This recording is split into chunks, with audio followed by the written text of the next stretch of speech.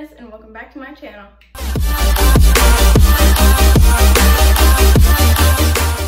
So the book reviews are back. Today we are doing the first book review since I restarted my channel. If you guys don't really know what I'm talking about, then go watch my The Truth video and it will explain everything that I'm talking about in this moment. So today's book is All the Bright Places, which is a book that I do not have at hand right now because right now my best friend Trixie is borrowing it.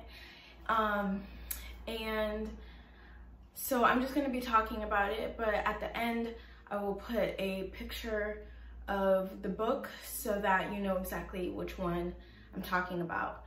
So All the Bright Places is a book about these two high schoolers who meet and fall in love like any romance novel. But I remember this one place at the back, on the back, where it talks about the book. It said, while Violet's world is growing, Finch's world is falling. Finch is the boy and Violet is the girl, and they met on a rooftop, and the book is very sad, and if you don't do well with sad topics or like things that have to do with suicide, you will not like this book because they do talk about suicide in this book. And there's like a topic like that some people or children don't know about. So my age rating for this book is 14 plus, maybe 15. It depends how mature you are, and it depends what your parents let you read or what you normally read. So this book has a lot to it, and sometimes it can be overwhelming, but if you are a strong reader, then I think the youngest that you should read it is maybe 13. But for a lot of kids or teenagers, young teens, anything, topics like suicide might be a little bit hard to listen to or hard to talk about because they've had it in their lives or they know someone who has committed suicide. And if you don't even know what suicide is, then you shouldn't be reading the book because your parents haven't told you for a reason.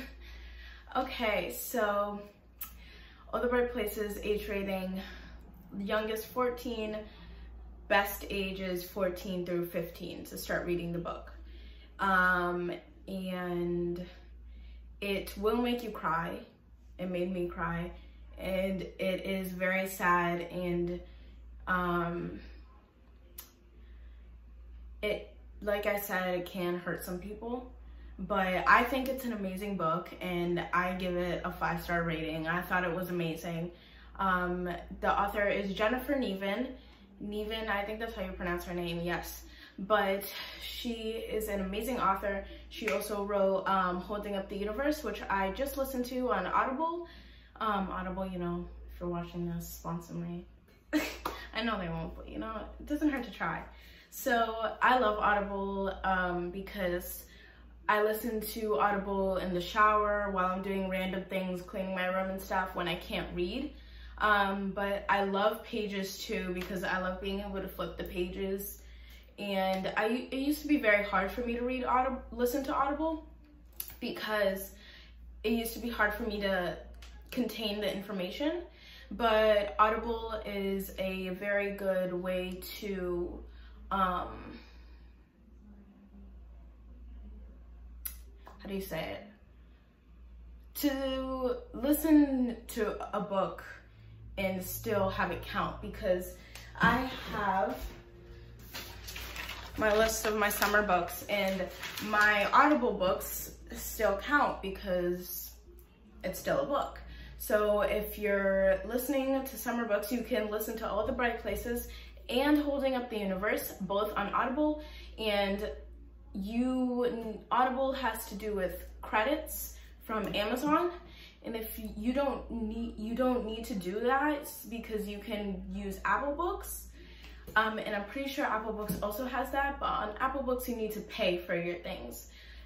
Unlike on Amazon, on Audible, your Amazon account is connected, so once you buy a certain amount of objects, it like gives you credits, and at the end of the month it gives you a credit, and you use those credits to get your books. So All the Bright Places and Holding Up the Universe are both on Audible, and I'm pretty sure on Apple Books. So comment down below if you guys would like me to do a review on Holding Up the Universe, because that one was great. But yeah, All the Bright Places is an amazing book that will teach you a lot in life, and how to handle certain things, and how to handle certain people, and how not to handle certain people and certain things. So I loved the book, and I hope that you guys do too.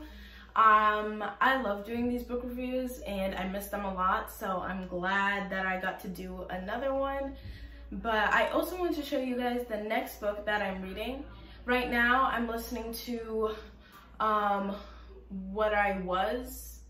No, I'll put the name right there and the author, because I don't remember the name or the author because I just started listening to it. But it's on Apple Books, and I bought the Audible version for $12. So it's also on Audible, but I didn't have any credits left, so I had to do that. And yeah, but as for page reading, I'm reading this book because I just finished the Hunger Games series, which I am also going to do a book review on. It is called And Then There Were None. I wanted the bigger version, but I got the small version, which I can live with, I guess. And I'm going to start this book called The Grace Year. And once I finish it, I might do a book review on this too. So I hope you guys enjoyed this video. I love you guys so much, and I hope you have an amazing day, an amazing week, an amazing life, an amazing month, and amazing everything. Stay positive, remember you're beautiful, amazing, and you can do anything. Bye guys. Hey guys, so I just wanted to show you guys something. So in the book, Finch does this really cool thing where he has his walls full of post-it notes with different words or different phrases or things that remind him of memories, just whatever he wants. So I made my own, and you don't need to read it, but like, it would be an amazing idea if you guys would want to make your own too after you read the book, because I love doing it and I think it's a really fun thing to do, and it's a good thing to preserve memories and whatever you want to remember, or funny moments or even sad moments, whatever you want. And I love doing it, and I think you guys should too. Okay, bye.